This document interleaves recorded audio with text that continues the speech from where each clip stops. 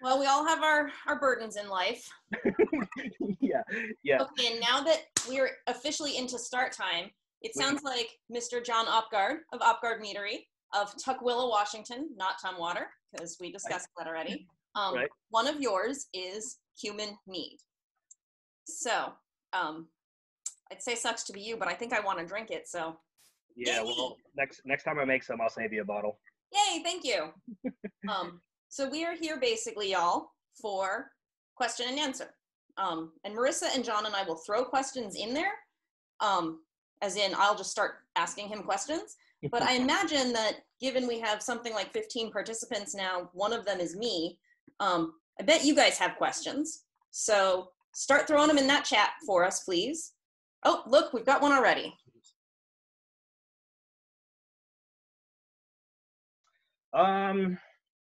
That's a tricky one to answer without getting a lot more detail on that specific batch.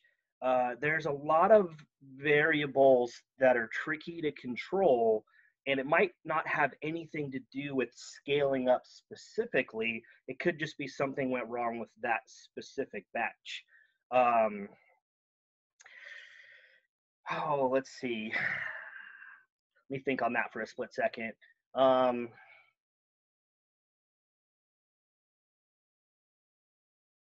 If it stalled early, it honestly probably had nothing to do with the fact that it was a scaled up version of a 1 gallon batch, because if you do everything linear, like you said, you should get similar-ish results. My guess would be is that there was maybe a problem with the yeast, a lack of nutrients. With a 5 gallon batch, you do tend to have a little bit more heat generated.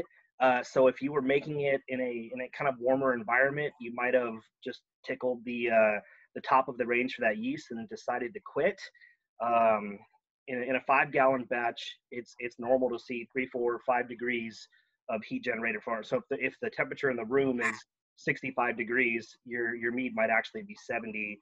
Where in a 1 gallon batch, you don't usually see a whole lot of temperature increase from the yeast activity. So that's the only thing I could think of that might change going from 1 gallon to 5 gallon. But again, that's kind of a minor thing. So I'd be willing to bet there was an issue with the yeast or something to do along those lines. It's really important to use nutrients every time you make a batch of mead. Honey is short in nitrogen, so that helps a lot. So if you're not doing that, make sure you're using nutrients. And you can always repitch the same yeast again, or maybe a yeast with a higher tolerance for ABV or pH. And sometimes you can get a second yeast culture to take off and finish it off. So if you still have that 5 gallon sitting there, you might give that a shot. And then if that doesn't work, find me on the internet and shoot me an email, and we'll go through all of the details of the batch. And then that way we can actually figure it out, because this might be kind of hard to hash out here right now. Totally. So the appropriate temperature range is going to depend mostly on what kind of yeast you're using. And a good, really generic tip for making mead is to ferment on the bottom of the stated temperature range. So if the yeast says it's good for, I don't know, 60 to 80 degrees, shoot for 60. That's kind of the ideal for most meads. There's very, very few exceptions to that. And so that's what I would do as far as what temperature to hit. And in order to keep it at that temperature, I mean, there's all sorts of way to cool down a room. I've definitely done the laundry basket with a little bit of water inside of it and throw some frozen ice bottles in it in the middle of summer in my living room, to keep a batch of mead cool. And then you just kind of cycle out the floating frozen water bottles every 6 or 12 hours to keep the temperature down. And that is the most redneck way to lower the temperature of a batch of mead in the summer, but it works brilliantly. And you've only got to do it for a couple of weeks. Because that is one of the biggest mistakes a lot of new mead makers make, is they disregard how important it is to keep the temperature cool for most kinds of mead. So a little bit of rednecking will make your mead so much better, and it'll take away a lot of the aging time that people think mead requires. Awesome. So seeing as that's one of the first mistakes that newbies make, let's go all the way back to another question, which was tips for first timers. Yeah. Okay. So that one, the temperature thing is huge. Nutrients tends to be very, very important for mead. honey is lacking in nitrogen. So it's much more important, I think, for most kinds of mead to have yeast nutrients added during the ferment than any other kind of alcohol you make. They're cheap. They're easy to find. Practically any of the major brands work great. It's not. I don't even really have like a specific tip on what kind of yeast nutrients to use because they all work. You just need to add some nitrogen to make those yeast happy. So that's the other big mistake people make is they don't use nutrients because it's a little scary and overwhelming. You know, you just want to do honey water and yeast your first time to keep it easy. But if you just put a little bit of nutrients in, it'll make all the difference.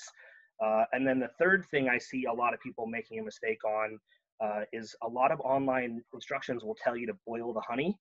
Don't do that. If you want to warm it up a little bit to make it easier to dissolve into water, that's great. But if you boil the honey beforehand, you tend to remove a lot of the esters, a lot of the flavors that make that particular honey great. And it doesn't really improve anything in the process. You know, in beer and other kinds of alcohol making, it's so important. But with mead, you don't need to boil the honey. And if you do, you cause more problems than you solve. So don't do that. So don't boil the honey, use nutrients, and try to keep it cool, you know, on the bottom end of whatever that yeast you're using temperature range. And you'll make fantastic mead more often than not. Okay, so now with nutrients, we have a question on, obviously the part of the question was, where do you fall on them? You're in favor. Yeah. I've fixed that part up. So do you stagger your nutrient additions? And if so, how? And you said you don't really have a brand loyalty, but do you have specific loyalties to things like Fermade O, Fermade K, diammonium phosphate, things like that? Yeah, totally. So I like to keep things as simple as possible. The problem with DAP, diammonium phosphate, or Fermade K, which also has DAP in it, you got to be a little careful using it in the beginning of the ferment. That can actually harm the first stage of the yeast kind of doing their thing. And so I tend to avoid those ones. I started using Fermade O years ago and have just stuck to it. I found that it's got a much kind of, how do I say this in a nice way? It's kind of dummy proof. You can't, if you put a little bit too much in and the yeast don't process all of it, or you put it in a little bit too late because you made a mistake, it's really rare that you're going to taste it in the final product. Where with DAP and Fermade K, which also has DAP in it, if there's any left over that the yeast didn't process, you will absolutely taste it in the form of this real metallic sharpness that's not really great. So Fermade O is my brand. I use that in every mead that I do. That's been kind of my favorite one. For a homebrew size batch, I mean, you can just follow their instructions on how much to use. I do stagger it. I've done a lot of experiments, you know, side-by-side batches, trying to decide what the best way to stagger it is. And I found that I don't really get much of a difference as long as you get all of the nutrient in there within the first 4 days. That's been pretty much my go-to. So I'll usually do 4 total additions. I'll put in Fermade O on the very first day that I pitched my yeast. I'll put it on the second day, third day, and then the fourth day. And I just split it up that way, and it works great. I've never had any issues with it. And every time I try to deviate from that, I never really see any kind of improvement. So for that, yeah, just Fermade O. I don't use any kind of yeast energizers or I'm forgetting the other popular item out there that a lot of times you see kind of blanking, but Fermade O is really the only nutrient you use. Another one that is kind of it's actually a similar product is GoFirm. You can find out there, and GoFirm helps the yeast rehydrate. And if you just follow GoFirm's instructions for rehydrating the yeast, just do it exactly like they say it. You'll have a much stronger yeast colony going into your mead, and that makes a huge difference as well. So if you see me using anything other than Fermade O, it'll be GoFirm. But that's it. I don't use too many of the other products. But with that said, I have used the other products and they work fine too. It's just Fermade O is like I said, dummy proof. You're much less likely to have a problem with it. Okay, cool. So there's another question, but I'm going to lead into it because I've got a question related to it. So milk mead. This is a thing. It exists. Tell me about this, because somebody wants to know if you've ever heard of or had one made with low pasteurized milk. Okay. So there's a bunch of variations of milk mead. Um, I haven't done many. I will admit that I don't have a ton of experience in that area. I have tried to recreate. I'm going to butcher the pronunciation on this, but there's a drink called blood that supposedly was a drink in old Norse times and old Viking times, where people would ferment milk, like the leftover after they've made cheese, and the alcohol content only ends up being, you know, a 0.5% or maybe 1%, but it's stable a lot longer than just having a jar of water. So it is safe to drink, and it is technically calories, but holy crap, it's disgusting. It's really hard to drink. For fun, the only other one we've done is we took some pure almond milk that a friend gave me, and we added a little bit of honey so we could get it up to about 3% alcohol. And so we fermented almond milk and honey, and that was even worse than using cow's milk. It was really funny, but not enjoyable at all. I know that there are a lot of people that do some pretty cool variations on milk and also like funky sour meads using those bacteria. That's not really my area of expertise. Um, and the ones that I've had, I don't really enjoy, so I'm not super keen on trying it again. So do you know of any that are commercially made that even if they're not your style are like considered to be technically excellent? Because I have a coworker that I should probably point at. I have never seen a single milk mead for sale. So if there is one, I'm not aware of it. And I've had a lot of commercial mead. So it could be that there's just, maybe that's just a little bit too niche in a niche market sort of thing to do it commercially. But if anybody figures out how to make one and they think it's really fantastic, send me a bottle. I'll totally try it. Excellent. Okay. This person has a batch bulk aging in a carboy. Sweet. Quote, should I wait until it's clear before bottling it, or will it clear up in the bottles too, unquote? Yeah, okay, cool. So this is pretty heavily debated in the mead world, in the homebrew world, because if you bottle it cloudy, it's not as aesthetically pleasing. And if it does clear in the bottle, it means it's going to leave a bunch of sediment in the bottom of it, which aesthetically is not necessarily pleasing either. There's a ton of people out there who will tell you that if there's a bunch of sediment in the bottom of the bottle, they don't care, and they'll happily drink it anyways. But generally speaking, in most cases, a clear mead does taste better than a cloudy one, and that sediment doesn't necessarily add any great flavors. And when you pour the bottle, it's hard to avoid getting a lot of sediment in your glass. So I would suggest waiting until you bottle it. It's not absolutely necessary that you wait till it clears before it goes in the bottle, but you have a much better chance of ending up with a better product if you do. So I would suggest doing that. Waiting kind of sucks. I don't enjoy it at all. Waiting for a mead to clear can take such a long time in a carboy, so we cheat. There's a few clarifying products out there you can find. I've measured a whole bunch of them against each other, and I found that Super Clear is the one that I like the most. It's a two-part thing. Follow the instructions. You don't have to do anything fancy with it. Just do it exactly how they say. It's only a few bucks for enough to cover a 5-gallon batch, and most of the time it'll clear in a day or two, usually no more than a week, and then you're done and you don't have to wait. I buy the raw ingredients by the gallon for my big batches in the meadery, but it's literally the same thing. It just speeds up the clarifying process so much. My normal turnaround time for a mead in my meadery is about 6 weeks before they're in the bottle and ready to go for sale, and that's mostly because I use Super Clear to get them clear. Even though I'm going to filter, that just speeds up the process so much. So get you some Super Clear and clear it and then bottle it, and you'll be more happy with the outcome.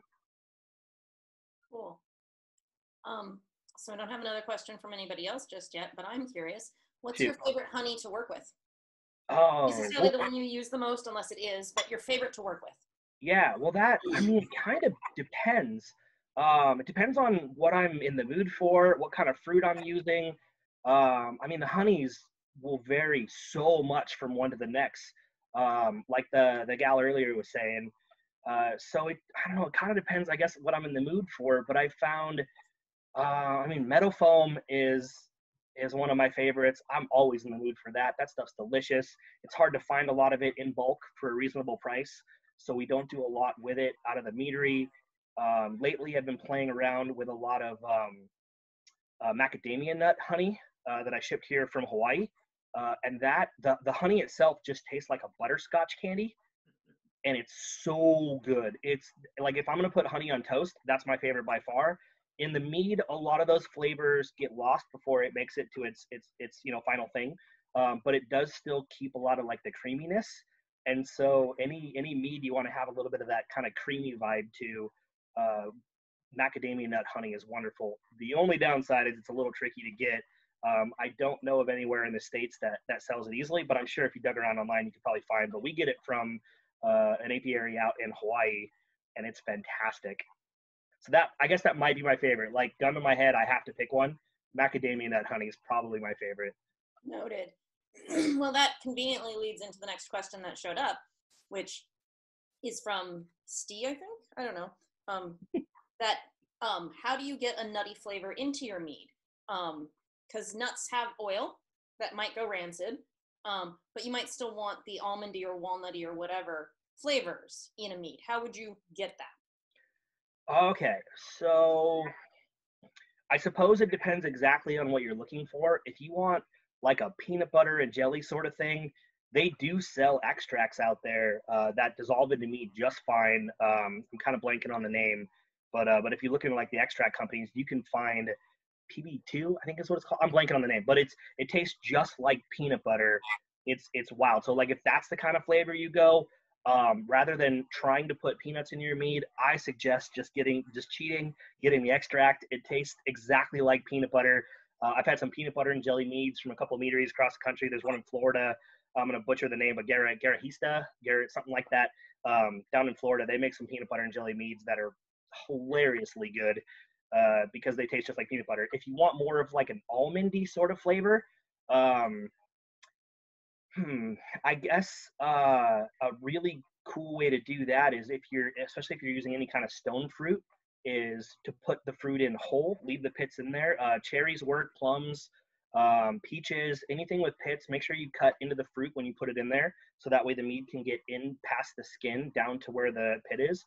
But that pit will add this really cool sort of almondy flavor that is really fantastic in a stone fruit mead. So that's a good way to do it. As far as using actual nuts, that's a thing that I don't have a lot of experience with. It's really terrifying to me to sell a product that a lot of people might be allergic to. And when you use something that has nuts in it, the tank that touches it, the hoses, the filters, all of the equipment that comes into contact with that, you kind of have to worry about it possibly contaminating the next batch. And I just don't want to make anybody sick or die, obviously. So as far as using actual nuts, I don't really have a lot of good advice on that, because I really haven't done it. We avoid that in the meadery. Seems reasonable. Yeah. Okay, so related to flavor, somebody was given some vanilla beans. What are the best kinds of mead flavors to use with that? Or how do you add components like that for flavor, the best process? Yeah, okay, so I do have good advice about that one. Vanilla beans are awesome in mead. There's so many different kinds of mead that would benefit from a little bit of vanilla. So this is kind of an easy one. Like, it's practically everything is good with some vanilla. Honey and vanilla just go together so wonderfully that I would have an easier time listing off the meads that vanilla wouldn't taste good in. Fruit meads with a little bit of vanilla are amazing. Yeah, I mean, traditionals with a little bit of vanilla, amazing. Barrel aged stuff, a lot of times whiskey barrel meads already get a lot of vanillin because of the charred oak that's inside the barrel. So you get a lot of those vanilla flavors anyway. So using vanilla beans to kind of accentuate that is awesome and tastes amazing. The trick to getting good vanilla bean flavor is to never use extracts. I have never successfully used a vanilla extract and thought it tasted good. Use the vanilla beans themselves. All you really got to do is just kind of split them open lengthwise with a knife or whatever, just to make sure the meat can get in there and get it all little bits and pieces of the vanilla pod really well. But just throw them into the mead. It is possible to overdo vanilla in a mead. So there's a cool trick that works with vanilla beans and a lot of other fruits or big heavy spices or hops. You put them in a bag, and you just kind of let that bag steep into the mead and taste it frequently. And as soon as it tastes right, pull the bag out. If you just throw the vanilla beans in there or hops or a lot of those other ingredients, you usually have to rack the mead again, which is just more work than necessary. So if you put them in a bag or something that you can just yank out, and you can get cheesecloth bags at the grocery store or hop bags at a homebrew shop easy enough. That's a really good trick for vanilla beans because you can just soak them in there just long enough and then yank them. And then also keep in mind the flavor of vanilla does tend to fade pretty quickly. So if it's something that you want to age for a long period of time, like, a year, 2 years, 3 years, you might want to go a little bit overboard with the vanilla flavor. So that way when it fades down, in a year or two, you still get a lot of it and it hasn't just faded into nothing. So don't be afraid to go just a touch too much on the vanilla if you're not going to drink it all right away. Awesome. So you just said that you don't with the vanilla extract. Do you use other extracts? And if so, when? Like, what are your opinions? It is pretty rare that I use extracts. It is mostly just because it usually doesn't taste the same to me. If I have yet to find a fruit extract for all of the common fruits that I use, blackberries, blueberries, raspberries, plums, all that stuff, I have yet to find an extract that adds the same kind of flavor and the same depth of flavor. It seems like usually with extracts, you kind of get a sort of a one-dimensional part of that fruit rather than the whole flavor. So I try to avoid them, but there's a few times when it's just too tempting not to. Like currently, nobody knows this. This is a secret, but I'm making a raspberry cheesecake mead that we're going to be releasing pretty soon. And realistically, as a meadery, there's no legal way that I can get really great cheesecake flavor without using an extract. So sometimes I'll cheat and I'll do that because it's just, it tastes delicious. But as far as like the commonly used fruits, like my blackberry mead, I would never make a blackberry mead with blackberry extract because it won't taste right. It won't taste the same. And you just don't get the same level of flavor. So it's worth the little bit of extra labor and cost and volume loss to use the actual fruit most of the time. But that's not to say that extracts are bad. They have their place. It's rare that I want to go in that direction unless I'm looking for a flavor that I have no other way of achieving.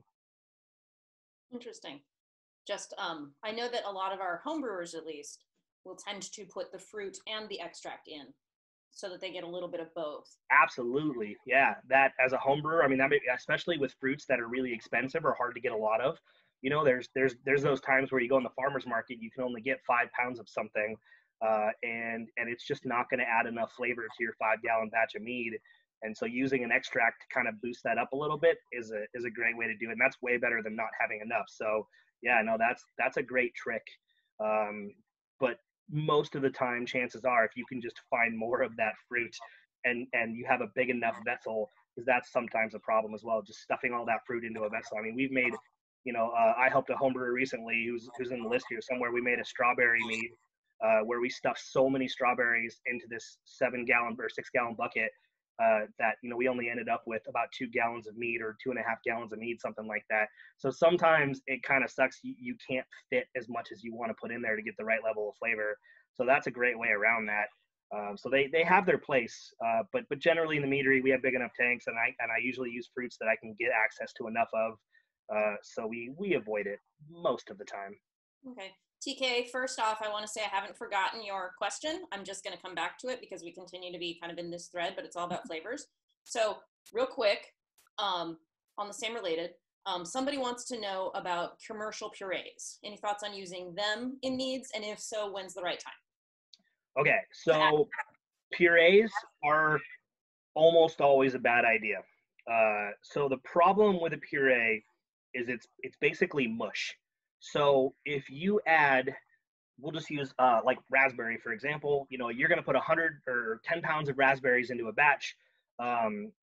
When you go to rack off those raspberries, you can stick the hose down into the raspberries and get most of that liquid out. The problem with using puree is it will plug everything up. You can't separate the solids from the liquid as well. So you'll get great flavor from a puree versus using that fruit whole. Like it ends up being the same. Like it's not going to taste bad or anything. You're just going to have a much bigger loss at the end. It's normal for the commercial meaderies that, some fruits the only way you can find them is in a puree. When they use a puree, they'll lose 40 to 50% of a batch just because of the puree. And there's just no great way to get that out, without spending a ton of money on equipment or time. That's just, you're just not going to get that much of it. So puree is not necessarily a bad idea if it's the only way you can get that flavor, but if it's a fairly commonly available fruit, just go get the whole fruit and put them in there. You're just going to have a much better yield that way. And meat is expensive, so when you're losing, more than a third of a batch at the end of it because you decided to use puree, it's just not worth the slight bit of ease getting puree out of a thing is worth. It's just not worth it. Okay, it is true that mead's expensive. So sticking with flavors, we're going to go back to TK's question finally. He wants to know if you cook with your meads or anyone else's meads. Oh yeah, totally. So I'm not really much of a cook myself. I try, but like it's not really my thing. I do a lot of grilling, a lot of barbecuing. So marinating meats in acidic fruit meads, like a blackberry mead or something along those lines, is fantastic because the acid helps the mead get into the meat and add that flavor. So marinating meats is awesome. I think my favorite little smokies I ever had, I realized that I didn't have enough barbecue sauce to put into the crock pot, and so we just dumped in a bottle of blackberry mead with the last little barbecue sauce we could get out of the bottle, and those are the best little smokies I've ever had in my whole life. They were fantastic. We've made like shredded pork tacos and poured taco mead on them. That was pretty good. It's we do a bit of cooking with it. I think that in the grand scheme of things, cooking with mead is probably never going to be really mainstream. It's such an expensive product to pour into a dish. Most people who use cooking wines, you can get a bottle of cooking wine for a couple of bucks. It's pretty rare you're going to find a bottle of mead for a couple of bucks. The stuff's just kind of expensive, so you don't see a ton of it out there. But there's a few cookbooks out there that have dipped into this much more than I possibly could. Because, like I said, I'm not that good at cooking. I'm surrounded by amazing cooks and people with chef experience, and so whenever I want fancy meals, I'm lucky enough that I can trade my mead for them, and they make them for me. But it is absolutely a thing. Like cooking with mead, you should totally play with it if you're interested in it at all, because you'll get good results. Awesome, good to know. And then I don't actually know this word, so you might have to translate it. Any experience with bochettes and any bochets. Best cook the honey? Yeah, okay, totally. So a bochet is when you take the honey before it goes into the mead and you cook it and it caramelizes it. And the result is you get a bunch of really cool marshmallow, chocolate, caramel kind of flavors from the honey. It does tend to wipe out a lot of the flavors that were originally found in the honey. So keep in mind that, a lighter honey with a really subtle but pleasant flavor might not be the best candidate for a bochet, because you're just going to wipe out what's already there. But yeah, bocets are tricky. It is really easy to overcook them. If you cook them too far, it's just going to taste like charcoal, and it's bitter and acrid and not super pleasant at all. So the best way to do it, especially when you're first learning how to do a bochet, is low and slow, like some barbecue. Just take it real easy, keep it a fairly low temperature, and check it often. There's a lot of people that like to do they like to caramelize honey in like a crock pot. You can get those inserts so it doesn't stick to the outside of the crock pot and make it impossible to clean. And it can take 6, 8, 10, 12 hours to do it, but just check it often. I've seen a lot of online directions advising that you go by the color, that when the color hits a certain a darkness, that it's done. Don't do that. Every honey looks different when it starts, and so when it's caramelized to the perfect amount, it's going to be a different color depending on what kind of honey you use. So avoid any directions where they say, well, you just cook the honey for so long at a certain temperature to get to this color. It's not that consistent. You just literally have to be tasting it frequently to see, you know, when it gets to the point that it's going to get to, that it's good. Just look for those marshmallow caramel notes in the honey when you taste it. If it starts to get bitter or acrid, it is time to stop, because any further and you're basically just going to ruin it, and it's going to be hard to drink. So my best advice for doing a bochet is low and slow. My other piece of advice for doing a bochet is there's a really cool way to cheat, because cooking honey is a pain. If you get it too hot, it expands many times its volume and goes everywhere. And what I've noticed is that will happen if you look away from it. So you basically have to stare at this thing for 10 hours straight to make sure it doesn't explode and get everywhere. So what you do is, rather than cook all of the honey for a batch of mead, just cook a little bit that you're going to use to then back sweeten the mead. Ferment regular honey, you know, maybe that particular kind of honey or another kind of honey, whatever you think sounds good. And as soon as that's done, get your sweetness by adding that caramelized honey, because for a 5-gallon batch, you might only need a couple of pounds of caramelized honey, which is so much easier to do than 20. So try sweetening it. And then the other cool thing about back sweetening it versus putting in all the honey up front is you can control exactly how much of that bochet honey flavor you're adding to it. If you start adding to it, bochet honey or caramelized honey is very rich. It takes a little tiny bit to make what tastes like a very sweet mead. And so if it starts to get to the point where, you know, I've only added in half a pound and it doesn't have the sweetness level, but it's got a lot of flavor, you can add in another, you know, regular honey to kind of complement that. You just have a lot more control over doing it that way, rather than throwing 20 pounds into a bucket and crossing your fingers. That makes sense to me. Yeah. Okay, so given that you're kind of talking about planning, let's go back to one. Someone asks, can you walk us through your process when you plan a new mead? How do you put together a recipe? And are you consciously working on balance as you build the recipe, or are you tasting and adjusting as you go? Okay, cool. So I like this question because it is very different. The answer for this is different for a mead maker than it is probably for a wine or cider or beer maker. One of the cool upsides to making mead is you can tweak it and change it kind of indefinitely. At no point during the process do you have to be satisfied with what's in the bucket. You can keep messing with it. So if I'm trying a new thing that I've never tried before, I'll make my best guess as to how I think it's going to go. I've made so many different kinds of meads with so many different kinds of fruit that I usually have a pretty good idea of where to start. But every once in a while, I totally screw that up and I put way too much of something or not nearly enough of something. And the cool thing about mead is it's so resistant to infections, oxidation, that, you know, even if you're completely done, the mead is clear sitting in the bucket, and you decide, you know what, I'm just not happy with this, you can rip the lid off the bucket and throw more fruit in. Or if the flavor of a particular fruit or spice is just too much, you can just pour in some traditional mead to kind of dilute it. So you can constantly tweak it and change it that way. So most of the time that I'm trying to do a new flavor that I'd never done before, I kind of just go for it. I don't do a lot of small, you know, 1 or 5 gallon batches to test before I do a big batch. I usually have a pretty good idea of what I want, and I just have to figure out how to get there.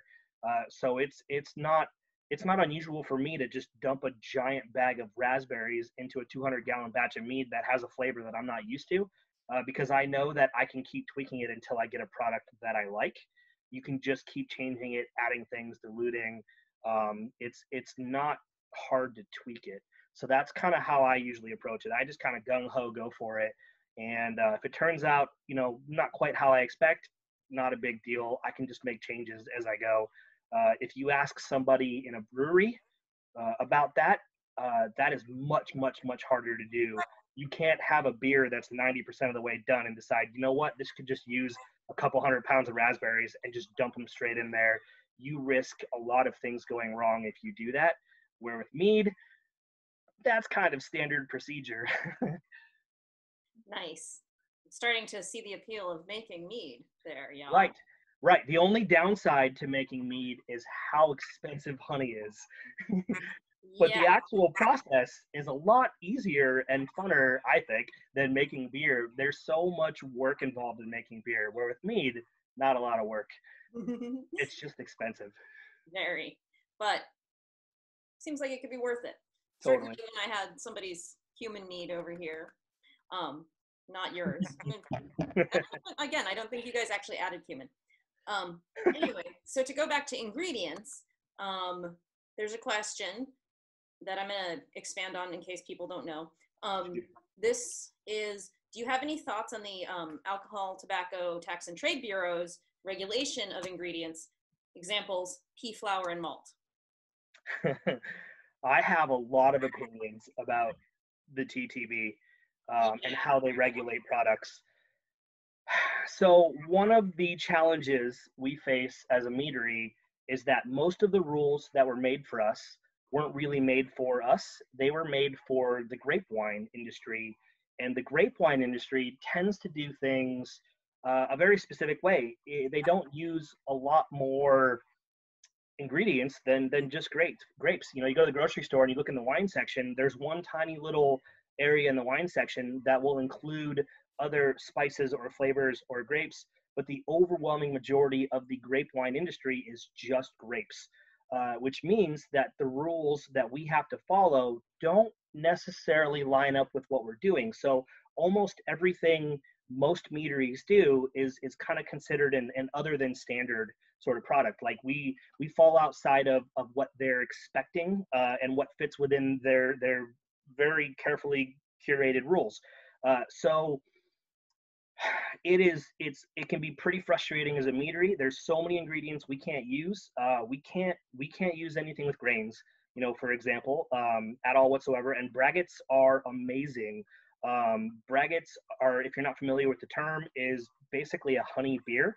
And we can't make those. We can't, in most states, you can't even work in conjunction with a brewery to produce one officially with both of your names on it. It's really tricky. There's a lot of rules that you have to go by that don't necessarily fit because they weren't thinking about mead when they created those rules. So that's a thing we're all working on. It's been getting way better over the years. The last few years, it is much easier to get recipes approved by the TTB, which is something we have to do with almost every mead we make. You know, it was only 3, 4, or 5 years ago that the word mead threw them off, and they had no idea what it was we were trying to do. So it has gotten way better. I mean, I still remember in the early days getting recipes denied because I forgot to include what kind of grapes I put into my wine, and I had to carefully explain, I don't put grapes in my wine. That's not what it is. It is technically honey based. And so, you know, and that was only a few short years ago. So it's gotten way better. I'm super optimistic about the future of that because we have definitely been moving in a positive direction. But it is still pretty restrictive what we're allowed to use. I mean, there's just so many foods and spices that a brewery can use or a tea shop can put into their teas or you can make into food that we know are 100% safe to put into a mead. They just won't let us because it's not in the approved list of ingredients. So that's no fun. But it's getting better. It's getting better. We're working on it as an industry. So we'll get there someday. So follow-up question. It is a professional kind of situation, the interacting with the TTB, but there's got to be something that consumers can do, at least indirectly, possibly directly. How could we as consumers help convince TTB to get their act together? Ooh, that's a great question. I'm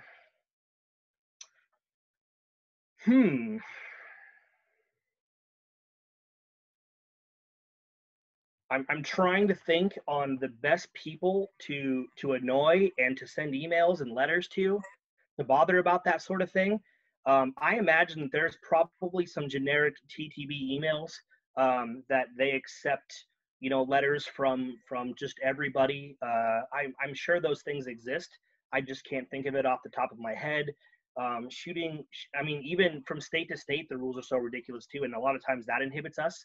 So you can actually do the mead industry a huge favor just by shooting your local representatives an email, telling them to make it easier for mead to get into their state, to start in their state. just getting a meadery opened is such a huge obstacle that's a big part of what's kind of held us back as an industry, just trying to get going. I mean, there are still states that have rules where you can't actually open a winery without having a vineyard. Uh, we don't make wine with grapes, so that doesn't really necessarily fit for us. Like there are meaderies out there that have planters, you know, behind their building with a couple of grapes growing in it to satisfy those requirements. So even just bugging your particular representatives where you live, shooting them an email, that stuff's usually pretty easy to Google, and just telling them that, you know, the meat industry is growing. It's been growing rapidly for the last 5 years. It's trying to become a thing. And one of our biggest obstacles is just there's just no legislation for mead specifically. Most states, I think something like 47 or 48 out of the 50, don't even recognize mead as its own thing. It just gets lumped into wine. Washington is one of the few states that does recognize mead as its own thing, and it has a couple of its own rules, which is really cool. And even that made our lives a little bit easier. So I guess that's the best advice I have for that, is just annoy whoever works for the government you can get a hold of and tell them to make it easier. That's my tip. Fantastic. Okay, so continuing with regulation, possibly you've already answered this, but it wasn't super clear to me, but what was the most unexpected stumbling block to go commercial with your meadery? Unexpected. The demand actually was probably the most surprising. When we first started the meadery originally, it wasn't really supposed to be a full-time gig. I was working full-time as an auto mechanic. My dad, who was originally my partner, had a full-time job at Microsoft. This was just kind of a hobby that outgrew our house. And logistically, it made more sense to start a little meadery. And we thought, you know, our goal was, if we could sell enough bottles to pay for the rent, we could have a free place to hang out and share our mead with people and display our weird crap on the walls. And that's really all we were shooting for. We exceeded that goal essentially immediately. I quit my full-time job to do just this only 2.5, 3 months after we opened the doors to the meadery. And I haven't had a job other than working for the meadery since. And the demand continues to increase. I increase my volume by about 50-60% every year for the last 4 years. And I still run on mead every year. I have yet to make it a full year without having to close down the shop, because we just literally ran out of product. And it's usually 2 or 3 times in a year that we just run out. We just can't produce it fast enough. So there is a huge demand for it, and the supply just can't really meet it because it's so hard to get up and going. So that's probably my most unexpected obstacle, was that there's a lot more people that want mead than I had originally anticipated. So it sounds like what we also need to do is go poke everybody who's not here today to write their representatives. Absolutely. Yeah, I mean, I get emails. We ship to about 42, 43 states, I think. And so there's a half dozen states that we can't ship to. And there's literally, the only reason is those states have laws in place prohibiting us from doing it. So it's probably 2-3 times a week that somebody says, well, why can't I get your product? Why can't I find any mead in my state? And literally my answer is to them, it's you just need to bug your representatives and just tell them, hey, get on this. we want mead, and it's so hard to get. You're making it too tough for these guys to get their product out there. So it feels definitely like you're actually reading. I know you're not, because I've seen you read, but it feels like you're reading the questions as they're coming in, because I'm totally not. I'm totally not. The next one. I'm half blind, and so I can't see the words at all unless I get real close and squint. Yeah, that's what it looked like, but it's just fantastic, because all the things you just said. The next question that makes sense is distribution between states more difficult for mead than for wine? Especially, you know, because a lot of people have limited distribution, as you were just referencing. Is that specifically an issue with regulatory laws? So the reason why it's difficult for meaderies to distribute cross state lines isn't just because, I mean, it's kind of all based in regulatory nonsense, but there's also a problem with wholesaling mead that most kinds of other alcohols don't have. Mead is extremely expensive to produce. So the markup from what it costs me to make a bottle versus what I can sell it for is a much, much smaller percentage than with a bottle of beer or cider or grape wine. And so we have this kind of unique to us problem where if we wholesale a bottle to a distributor who has the ability to cover multiple states or across the country, we have to sell it to them and make such a tiny profit that it's really hard to continue doing business without a massive volume. And since distributors, they want to make their markup on a bottle because they want to stay in business, of course. In order for me to sell a bottle to a distributor that could take my product across the country cheap enough, it is really, really hard for us all to make our dollar so we can pay our bills. And so you don't see a ton of meaderies distributing en masse because it's just really hard to make that kind of volume in order for it to financially make sense. One of the big reasons it's hard to make that much volume is honey. Really good quality honey is really, really hard to get. One of the biggest obstacles that any meadery runs into as they grow is trying to find enough quality honey. I mean, I'm probably considered like a medium-sized, small to medium-sized meadery, and the apiaries or the honey packers, the stores that I go into and I walk into, it's normal for me to just buy them out multiple times a year, and I'll take every bit of it that I possibly can and wipe them out, and that's still not enough. So making enough volume that you can sell wholesale to a distributor who can then take your product across state lines is just tough. It's an obstacle that most cider and beer and grape wine producers just don't have to deal with. They just get a little bit bigger markup on their product because it's so cheap to produce in comparison. That makes sense. Yeah. So we've still got 2 questions in the chat that I'm going to bring to you. But I'm going to pause before that and ask a more logistical question. Okay. I'm pretty sure more questions are going to be either come to people's brains or what have you. Yeah. Are you willing to take emails? Of course. So my email address real quick is opmeadery.com. You can find it if you just Google Oppegaard Meadery as well. And you can ask me any kind of questions on there. I'm a pretty open book when it comes to all this stuff. I love helping home brewers. That's a big part of how I've tried to help build the industry, is just getting more good mead out there, and homebrewers help a lot with that. So don't be afraid to ask homebrewer questions. I don't have any secrets. If you want to know how I make a particular mead, just ask me. I'll teach you how to do it. I got no problem with that at all. So just, yeah, fire away. If after this you have any questions, don't be afraid to reach out. Okay, thank you so much on behalf of everybody. Now let's go with the last 2 questions, which are rather different from each other. The first one is, do you have any tips on using wild yeast? Best places to collect it, pitfalls to avoid in using it, anything else? Yeah, definitely. So wild yeast is really tricky because it's unpredictable. You are technically just as likely to end up with something amazing as something horrible.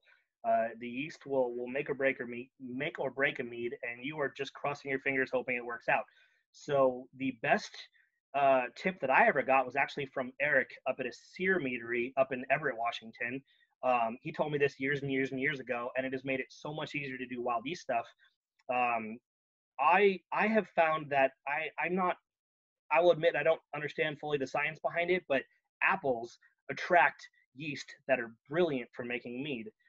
And so what I'll do is I'll get some raw apple cider. Either I'll make it myself from apples because they're everywhere here in Washington, or get some good raw apple cider and just leave the top off with some cheesecloth over it, and try to attract wild yeast with some apple cider. If you get the more starters of apple cider that you use to try to collect a good yeast, the better you're going to increase your chances. But let's say you line up 5 different jars of apple cider in 5 different places, around your house or wherever you're at, or outside, or however you want to go about it. After about a week, those things should start fermenting. Smell all of them. Whichever one smells the best, use that to inoculate your batch of mead. Pour that straight into your mead like you were adding yeast to it from a pack. And feed it with nutrients like you would if you were using a commercially cultivated yeast, and you will increase your chances of coming out with something good like 1,000-fold. There's going to be at least 1 or 2 of those jars of apple cider that just smells like it's already turning to vinegar, and you can avoid those. You can keep them going if you want to make some apple cider vinegar, but results can be kind of hit or miss with that too. So be careful. But if you use a bunch of different starters and use apple cider, pick the one that smells the best. That's the best advice I got. I haven't had a wild yeast batch of mead go bad in years because I followed those instructions, knock on wood. But that's my best advice. But still feed them like you're doing a regular commercially cultivated yeast. They still want those nutrients just like any other one, so that's important. Awesome. And any pitfalls? If you do that, you're going to increase your chances. But there's always the chance something's going to go wrong, that something's going to grow in there you don't want. Expect some sour flavors. If you see anything growing, if it smells gross, you should just dump it. There are things that you can ingest that will grow especially on a wild yeast mead that can harm you and make people sick. I've seen a decent amount of advice on the internet where they say if you just kind of skim off the top layer of whatever gross thing is growing and continue to drink the rest, you should probably be safe. That's terrible advice. Don't do that. If it seems like it's going wrong at all, don't risk it. Mead is expensive, and dumping out mead out the drain sucks. It hurts financially, but you don't want to die or get horribly sick from it. It's just not worth the risk. So I guess that's what I'd say is if it feels like, I think I might have messed something up, it's safer to just dump it and start over. That makes a lot of sense. And what I actually ferment most of all, and I don't usually reveal this to lots of people at once, but my favorite thing to ferment is actually vinegar. Oh, cool. So sometimes you get that before you get the mother fully growing, and it's the same exact thing. You're just like, everybody says you can do this, but I just right. You might be fine if you drink it, but also you might be miserable for the next month in a hospital. And especially these days, you don't want to spend any time in hospitals if you can avoid it. Truth. Okay, so what is one kind of mead that you have never made, but you really want to try? I assume try making is what that means, not just try drinking, but possibly both. Yeah, okay.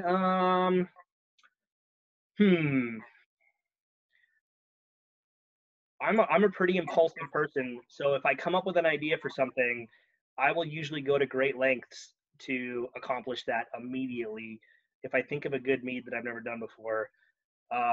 So, man, the list of things that I want to do that I haven't are probably pretty short, because as soon as I find out about a new ingredient, I just go for it.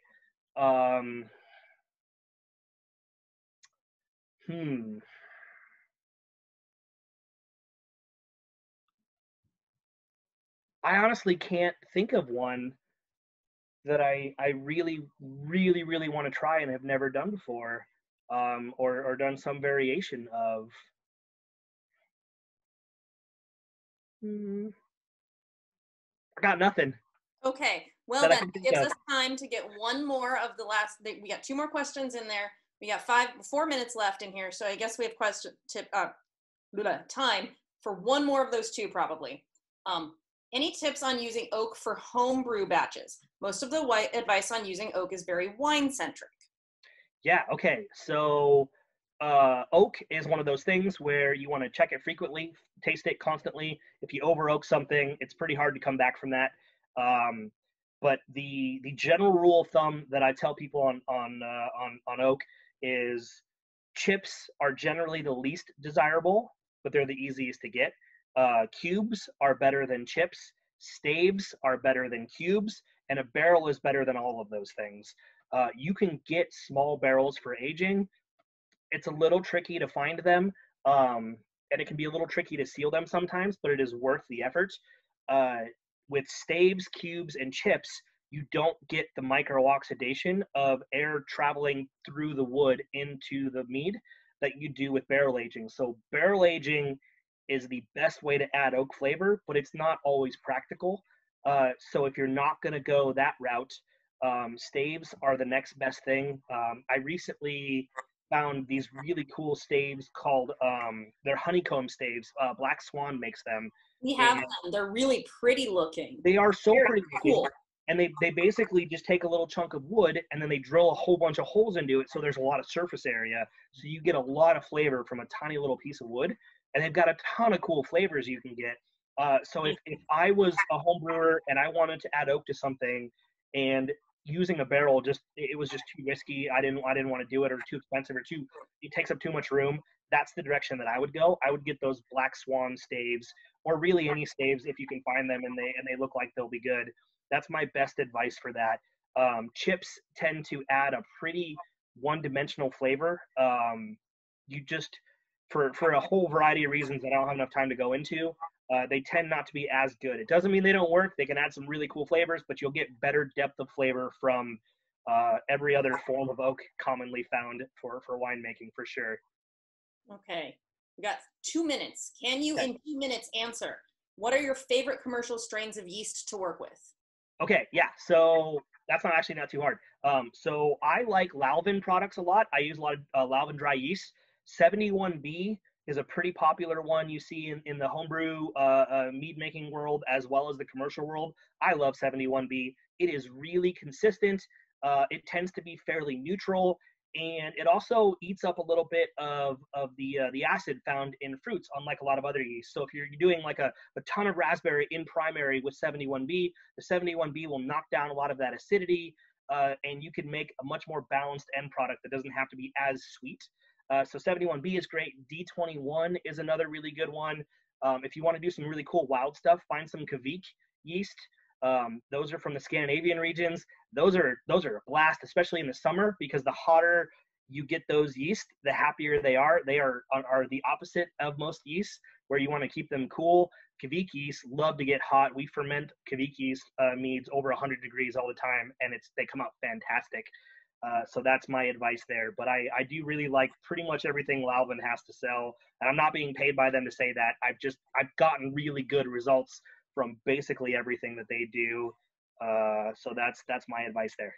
Okay. Did I do it? Has it been more than 2 minutes? We have just enough time to say goodbye and Cool. etc. Anyway, we actually really appreciate you coming and doing this with us. I think I told you, but for people who don't know, Jesse, who's coming on next from Mac Meat Hall, is the one who recommended we come ask you. And I'm super grateful both that he suggested that and that you're answering this, because this has been so much help, even for somebody like me who doesn't do as much mead. So thank you very much. And yeah.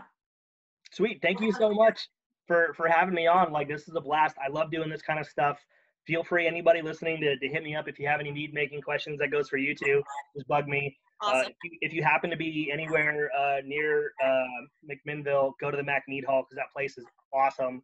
I can't recommend it enough. And Gio and Jesse and all those guys that work there and run the place are so freaking cool. So like, it's totally worth hitting up that spot for sure. If you're anywhere near Northern Oregon, just make the road trip. It's worth it.